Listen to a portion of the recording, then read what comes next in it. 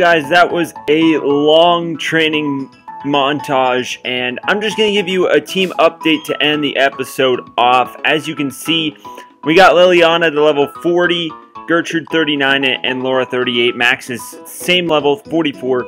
And that's really our team right now. Again, Todd's just an HM slave. Don't worry about him. He's not part of our team. He technically died like 3 times already. Solely because I accidentally got into double battles and I legit just killed him off. I mean, he didn't do jack shit. So, that's pretty much what my team is like. I know it's very hard to like watch the training montage and see exactly what happened, but for about the first 2/3 of the training montage, I was desperately trying to find some trainers, and then I eventually gave up. And just decided to train in the grass, and to my surprise, there are Latios and Latias in the grass right before the city that I'm currently in, and legendaries give you hella XP, so I was pleasantly surprised about that, especially because Laura and Gertrude know Dragon Rush. They can KO them in one shot almost every time. Except when they got burned, but that really helped. So we have that's our team right now. We're gonna go into the gym like that.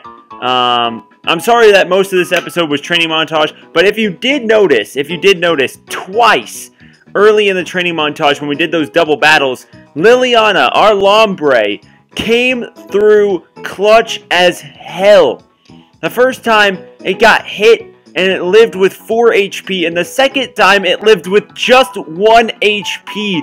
It was absolutely amazing. So Liliana is just coming through in the clutch so far, so I'm really glad that we have Liliana on our team. Though I am still not really over Sam 2's death.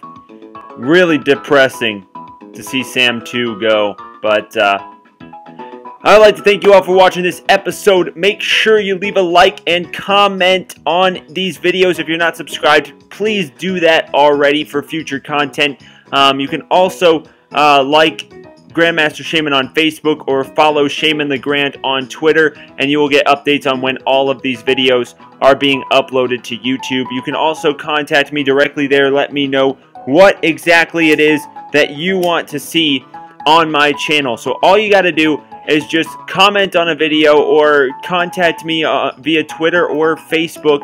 Comment on one of my posts and say, I really think that you should do this kind of video, or I really think that you should do that kind of video, and then I will do what I can to make sure that can come true, but make sure that those suggestions are reasonable. So again, thank you all for watching, and get ready for the next episode!